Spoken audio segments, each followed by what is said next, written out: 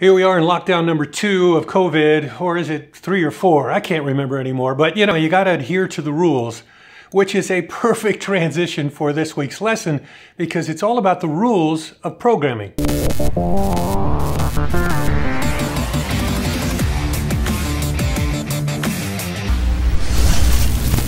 Welcome back to Musicom Academy, where we're teaching you how to be a radio PD, be a program director of a real radio station.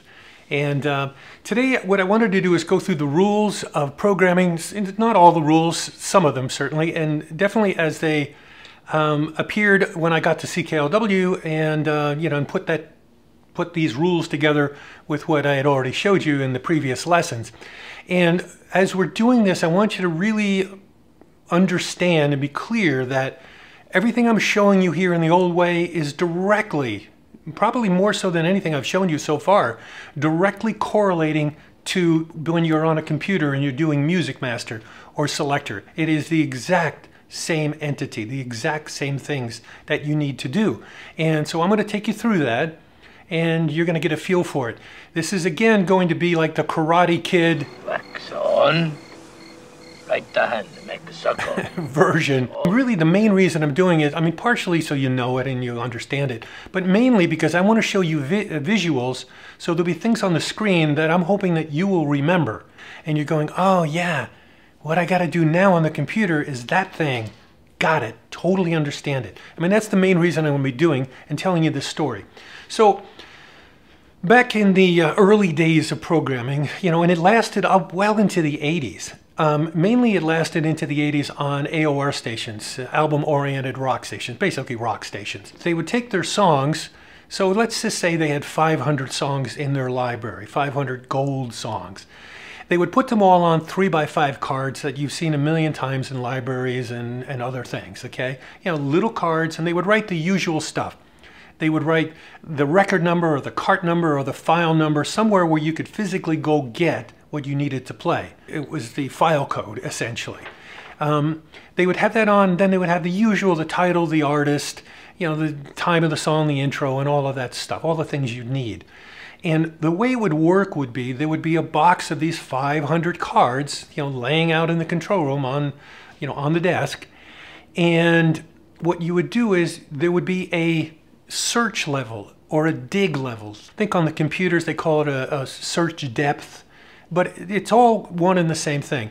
So what a typical one might be would be when it's time to play, a gold song or something out of this category. And usually there was only one box. I'm sure probably some stations might have had 2 boxes or 3 boxes for, 3 different categories. But anyway, let's assume there's one box. So it'd say, well, hey, the dig level is 20 cards. Okay, 20 cards in the box. So you'd pick up the first 20 cards. You'd look through them for a song, you'd find one, and then the one that you're playing, you would put that all the way to the back of the box, and the other 9 songs you would put back in the front, and next time you'd go through those again. And you would continually do that. Every jock would do that. And that would be the dig level, their search level, whatever. That is directly comparable to what happens on a computer right now, because you need to set that up. I believe on some systems they have it's like an auto set. In other words, it'll try to do it for you, but you really should set it for yourself, because different category sizes demand a different amount of search level. I'll give you an easy example. Let's say you had a category and there were 500 songs in it. Well, you could easily afford to go 20 to 25 songs deep as you allow the computer to search. No big deal. But if you had a recurrent category, and in the recurrent category there's only, let's just say, 36 songs, you're not going to allow it to go 25 deep before it has to pick something. You're going to allow it to go maybe 4 deep, max, maybe, I don't know, 3, 4, 5, somewhere in that range. You're not going to let it go very far, otherwise it's going to go through the whole category and keep playing the same songs over and over again, especially if a particular category, again, let's just say recurrence. Let's say the recurrents have 36 songs in it, and 10 of them are really up-tempo, and the rest are kind of medium slow. Well, the computer's going to keep trying to hit those fast ones, but there's only a few of them.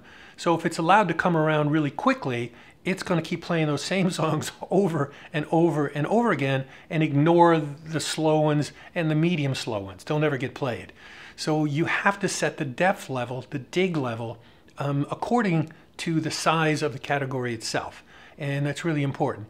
So again, I wanted to go through that before we get into what was going on at CKLW, which was a totally different thing. It was way more advanced than just doing the box with the 3x5 cards in it. But the concept is exactly the same. The concept was that when you go into a category, dig a little bit deep into the category, but you can only go so far, and you have to watch out for what you're playing so that stuff doesn't repeat. That's the general concept. CKLW took it a little further because they made it even more restrictive by saying you, on your particular show, 3 to 6 p.m. or noon to 3 or 9 to noon, you can only play these songs the way we're going to allow you to play the songs. So there was even more criteria added on. And that's what we're going to go through today, because that is exactly what goes on in the computers, and you need to set this up.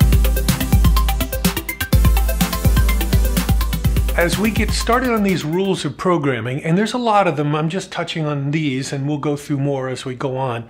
But I need you to understand the basic premise of this, and I'll just put it in non-radio terms. If I was at your house and I had control of your your stereo or your Spotify, what would you think if I kept playing the same song over and over and over again? Would I drive you nuts? Probably. That's the basic premise of what we're about to go through. It is separation. Separation in a few different ways. One separation would be if a song plays, any song, if a song plays, how long before you want that song to play again on your radio station? So that's one simple premise. The other is if, say, I was a jock and I was doing afternoon drive on your radio station and I played a song, how long before I was to play it again? Or to put it in a bad way, how much would you want to prevent me from abusing playing that song over and over and over again? How much would you want to stop me from playing it and say, hey, dude, you're playing the song too much. I need other jocks in other day parts, other shows to play that before you're allowed to play it. That's another kind of separation. That's what we're about to go through. And that was not covered in the box that I just told you about. They had the box with the 3x5 cards, that had no way of accounting for this. The other thing I'm going to touch on is ratios, and I'll go through that when we get there. And you can do this in a million different ways, and I have done it for hot AC stations, I have done it for AC stations, I have done it for upper end AC stations where the target is above the age of 40, done it for rock stations, done it for urban oldies, done it for smooth jazz, done it for jazz. Actually, just recently I did it for a jazz station. Same exact concept, same exact use of the computer systems.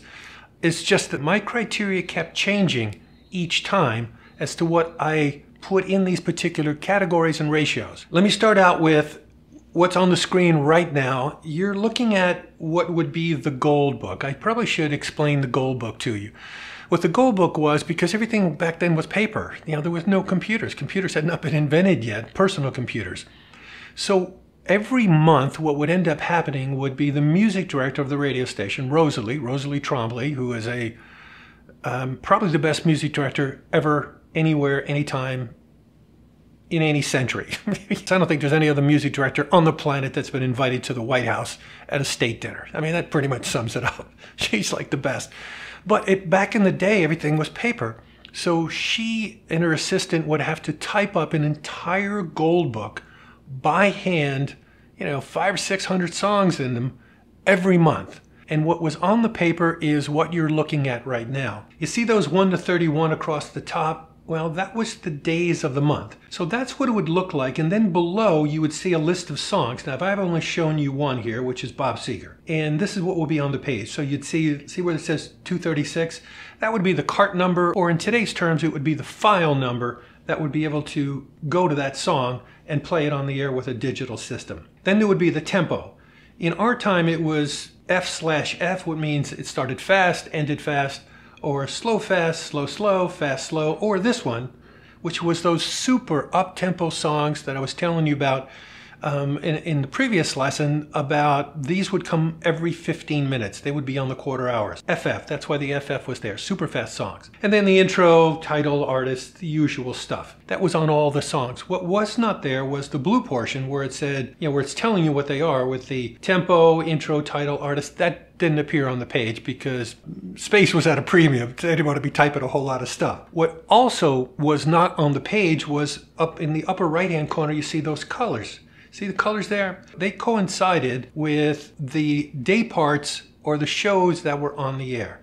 So 6 to 9, 9 to noon, noon to 3, you would use that particular color. Like if you were working noon to 3, you'd use a brown magic marker. As you started to play the gold and went into this gold book. And I'll show you what that looked like. So let's move to the second page. This second page gives you a better idea, a start of the month, gold book would look like, although there would be twice as many songs as this. There'd be a lot of songs on the page, which made it really hard to skim with your eyes, because you're gonna have to look at all these songs, search for a title, that you want to play, song, artist, that kind of thing, and also be skimming the colors that you're going to see on the next page. Now, taking this page and partially filled it out. And as you look, you can see, stay in my corner by the Dells, you can see this is what it's, a gold book would start to look like. So just taking the Dells and stay in my corner, what ended up happening was, clearly when you look down at this, someone that was doing the show between 3 and 6 p.m., the person doing Afternoon Drive, played the song on the 6th. Then it wasn't played on the 7th, and it wasn't played on the 8th, and then it was played again on the 10th, somewhere on the all-night show. Then it wasn't played again, and it wasn't played again, and then on the 12th, it was played somewhere between 9 and midnight, and so on and so forth. If you look down to the blue writing where it says 1970 to 1962, these were the separations that I was just starting to tell you about that were on these particular songs. There were no play 2-day separations for the song itself, and there was no play of 2 show separations for the person on the air if they were going to play the song. 1961 to 56 was a little bit different still. For the show separations, 2 shows had to be in between you playing the song again. So what that meant was, if I was doing Afternoon Drive and I played the song, I could not play that song again, no matter what. I was not allowed to play that song again unless 2 other shows, 2 other day parts played that song. Only then was I allowed to play it again. And that goes on today, this type of stuff.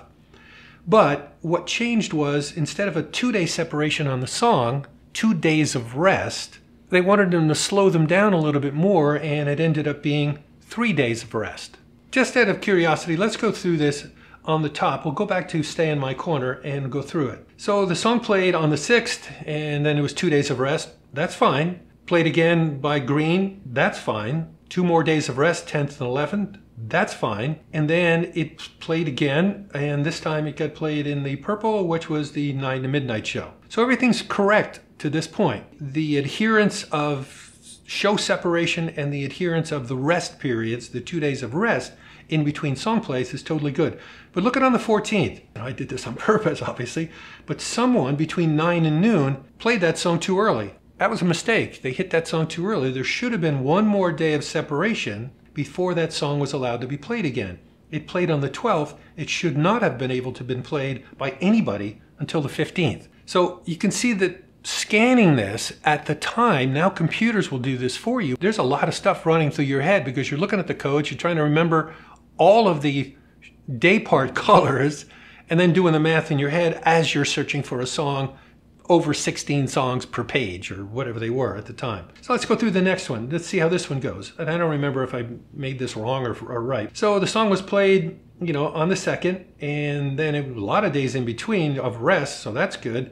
Then it got played by the morning show, cool, a lot more days of rest again. And then it got played by what was Green, it was by the all-night show, and that's fine. 2 days of rest, got played again, totally good. A whole bunch of days of rest. and now it's getting played by the All Night Show. This, again, is wrong from what I told you, because if you stare at that, you can see the All Night Show played it on the 14th, 2 days of rest, and then it was played again on the 17th, absolutely 100% fine, and then the All Night Show hit it again. Now that part was wrong because there weren't 2 shows in between before the All Night Show played it again. Now, realistically, and in the real world of listening, really wouldn't have done any damage, but it was breaking the rules. And that's what your eye, when you were on the air playing 2.5 to 3 minute songs, searching for a song, that's what your eye had to encounter whipping through this stuff. That's fairly, it's pretty intense. Let me go through something else that's on this page, which is the Stay in My Corner. If you see on Stay in My Corner, you see the X there underneath the 10? Stay in My Corner was done by a black artist. Sometimes we had songs like, say, Benny and the Jets and by Elton John, not a black artist, but that song was loved by and actually started as a hit song in the black community in Detroit. Somebody there started playing it off the album. Other black people totally loved the song. It got on black radio, and that's when white stations started to hit it. We being the first of that, we crossed that over, which is much of the reason why that X is on here. One of the things that we did at this radio station that no other radio station did, if you look at the bottom, back down at the blue where it says X, you see the X, the black X and the ratios? 6 a.m. to 6 p.m., we had a ratio of roughly 1 out of every 3 songs had to be a black artist. Had to be. That was our minimum. Most of the time it went above that. Usually instead of being 33%, we usually were kicking somewhere around 40%, black songs to white songs. And when it hit 6 p.m., so basically nighttime, 6 p.m. around till 6 a.m., we ran 50-50. That was what the station was trying to achieve, because what the station was doing at that time, and this seems almost absurd at the moment, although you can use these ratios for anything. I'm just giving you an example of how they were used in this instance. Again, for jazz, I used this exact same concept, but for particular types of jazz songs. That had nothing to do with racial makeup in any way. But in this instance, at the time when you went back to the early 60s, particularly given that there was a race riot in Detroit in 1966 or 67, I can't remember which one, most radio stations did not play the same black artists that we played. And we made it a point on the radio station to cross over black artists to white audiences. That was a huge part of the purpose of the radio station internally. We loved doing that, plus we dug R&B music at the time. So artists like Luther Ingram, Betty Wright, Curtis Mayfield, Funkadelic, even Edwin Starr with SOS, Stopper on Sight, way before he ever did War, which was, I think he did Stopper on Sight in maybe 1965. War came in 1970. By then, the race barrier had pretty much been already broken, and the prime station to do that was CKLW. It has been written about in countless newspapers, New York Times, the LA Times, Washington Post, 60 Minutes, 2020, even a movie about it, cracking the race barrier. And that's why the radio station had such a really close relationship with Motown Records, Invictus Records, Westbound Records, who had some white artists, but primarily black artists, Detroit Emeralds. The radio station kept these ratios going so that it would always be way more R&B leaning, way more, than a typical white station anywhere in North America. And that's the way it was for, I would say probably almost a decade. That's what we did, and that's why this X is on there. I guess, probably today this seems a little racist, but it was actually reverse racial thing, because we were actually trying to make sure that songs were played, not played. So let's go to the next final page, and I'll give you an entire page of what this thing looks like. Okay, last page on this, and I think hopefully by now you kind of get the full idea. Just looking down, you can take your time on this. Maybe if you might want to just stop the video and go through and see if you can pick out mistakes on these, or no mistakes, given what you know. Take a look at this, and I'll spend a little time on this. I'll just leave it up on the screen for a few more seconds than normal, and then I'll give you a summation of this.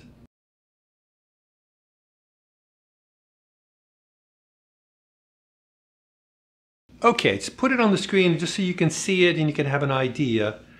Days separation was the number of days that the song had to be rested by all shows, no matter what, before being allowed to play again anywhere. Show separation was the number of shows or day parts, it's kind of an interchangeable word, that the song had to circulate through before it was allowed to be played within the same show or day part again.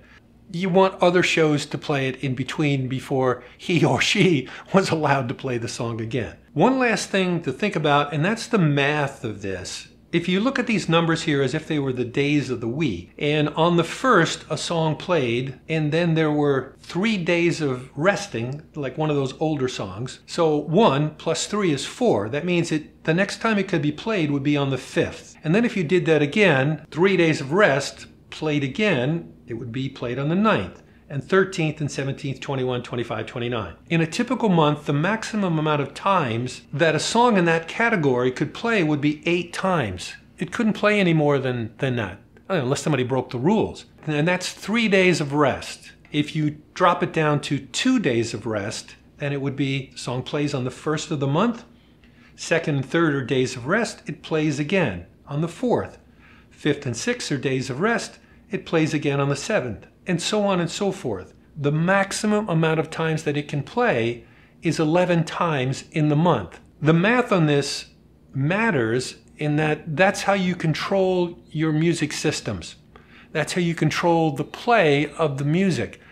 And this seems sort of bizarre at the moment, probably to you, because you're going, well, why would I want to control stuff that much? The reason that you want to do that is you want to be able to have, I believe, at least this is how I did it. You want to know exactly what's going on so that as you're listening to your radio station and you want to change something, you want to adjust the controls, you want to take one of the levers and move it a little bit, you want to know exactly what each one of those things did, so that if you wanted to grab one and pull it back to change the sound, you can do it.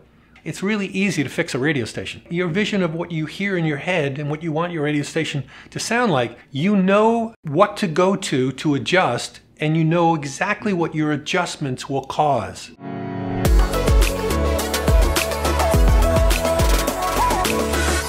As always, we'll be up for the next lesson. You're always trying to put a lesson up at least 1 week at a time. Maybe I can get 2 out in a week, but for sure just 1. So, if you like the course, I hope it's helping you out. Certainly subscribe, and we'll see you on the next lesson. Hope you enjoyed it. See ya.